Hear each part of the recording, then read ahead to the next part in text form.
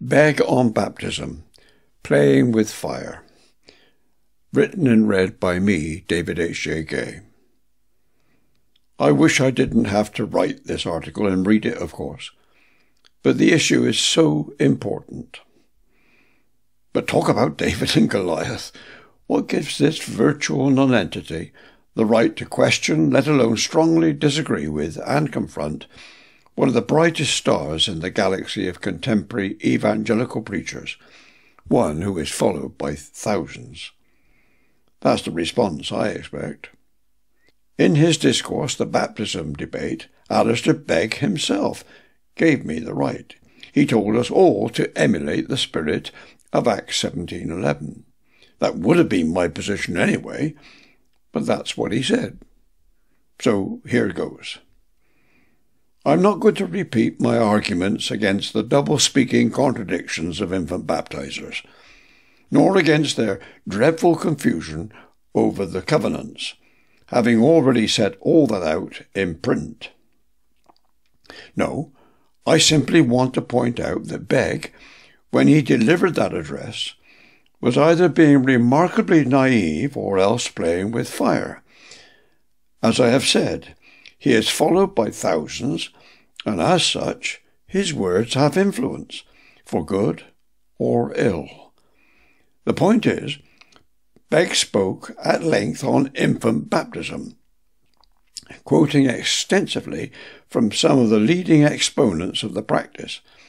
And although he showed that he did not altogether buy into their teaching, he was, I am convinced, at the very least, unwise in some of his comments. In particular, he talked about believers being unnecessarily divided over the meaning and mode of baptism, since, he said, we are united on the fundamentals of the gospel. I'll say it again, in my view, such talk is highly dangerous. I know it's a growing phenomenon.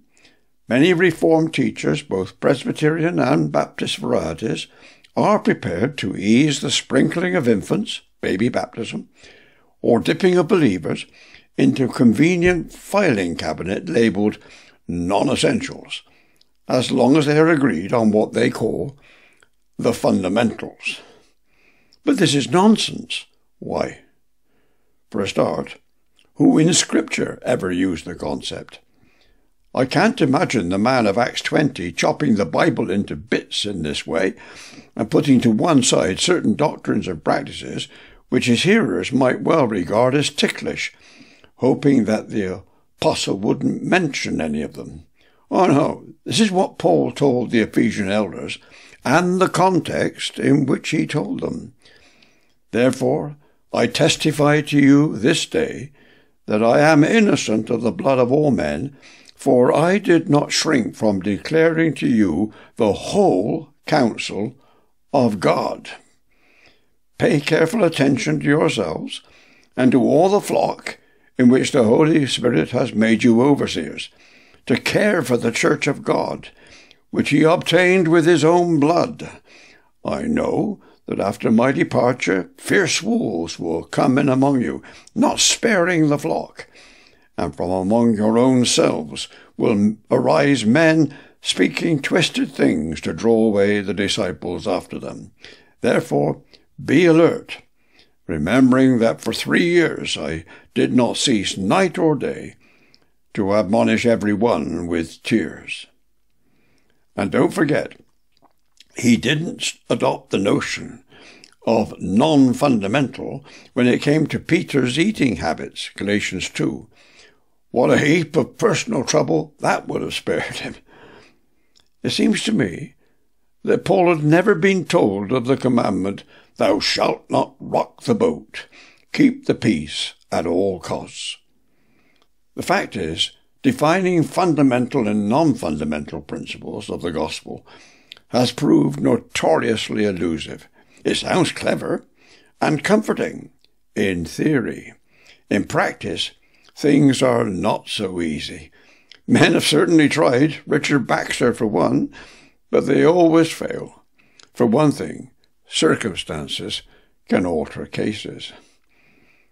Moreover, there is something much more fundamental, and I intend the pun, going on. Let's allow, for sake of argument, that infant sprinkling can be tolerated as a non-fundamental, a subject of academic difference and debate. If so, we end up in a place Scripture will never allow us to stand. Scripture always insists that we read God's Word to learn that we might feel, and to learn and feel that we might experience and live out. See Proverbs 1, 2-6, 2 Timothy 3, 15-17. In truth, the entire Bible. It's the old question of light and or life. Both, of course, are essential. But just because a man knows the gospel in his head, that is, he has light, if that light is not translated into life transformation, he is still in his sins. In other words, we cannot treat doctrine as a matter of debate, an academic subject.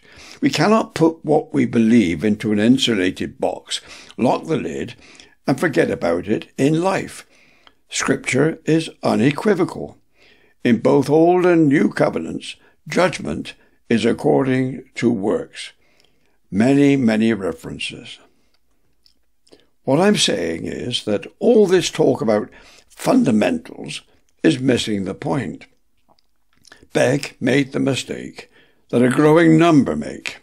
Theologians, teachers, preachers, lecturers, writers can talk about infant baptism until the cows come home, using all their armoury of doublespeak, get-out clauses, small print, and all the rest.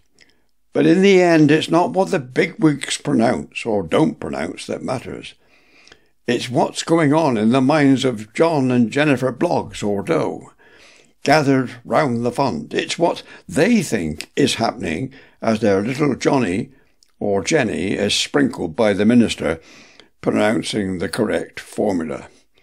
And I am convinced that very many of them really do think that something has been done to their little one. And every infant baptizing minister knows this. And here we come to the crux. For the moment, let us put to one side what the minister thinks and what the parents think. And let us get a grip on what the babies will come to think. For above all, it's what little Johnny or Jenny, as they grow up, will come to think of it that is really crucial here. And from what I have discovered in experience, and in my reading around the subject, a great many of those growing children really do think something has been done, that they are right with God because of it. Consequently, to talk about infant sprinkling as a side issue is nonsense, dangerous nonsense. And the reason is that infant sprinkling introduces a serious confusion and, at the very least, encourages the making of a devastating mistake over a vital issue, an issue of eternal consequence. I am talking about regeneration. Now, I am, myself, prepared to use the word fundamental about regeneration, and for a very good reason. Christ gave me the warrant. As he plainly stated, "Truly, truly, I say to you, unless one is born again, he cannot see the kingdom of God. That which is born of the flesh is flesh, and that which is born of the Spirit is spirit. Do not marvel that I said to you, you must be born again." You can't be more fundamental than that. Baby sprinkling very, very seriously jeopardizes what people think of regeneration, and that's putting it mildly. I know that the officiating minister can do as Begg did and insist that regeneration is essential and that the sprinkling has not regenerated the baby, although the words the minister uses often get very close to it, if not actually asserting it. But if the minister has sprinkled a baby with the appropriate form of covenant theology doublespeak, I make no apology for such language, I am convinced that the overwhelming majority of parents who have used the minister's ministrations, along with their growing infants, do rely on his actions and words at the font, and quietly ignore all his warnings and get-out clauses. For such ministers, doling out categorical, glowing promises, as it were, with the right hand, and taking them back with the left, all of it couched in a tortuous theology, leaving the hoi polloi free to pick and choose, preferring the nice bits, might, they think, let them off the hook. If so, it's not only the parents and the growing babies who have got it terribly wrong and are accountable. The ministers are fooling themselves, and they will have to carry the can for their part in the debacle.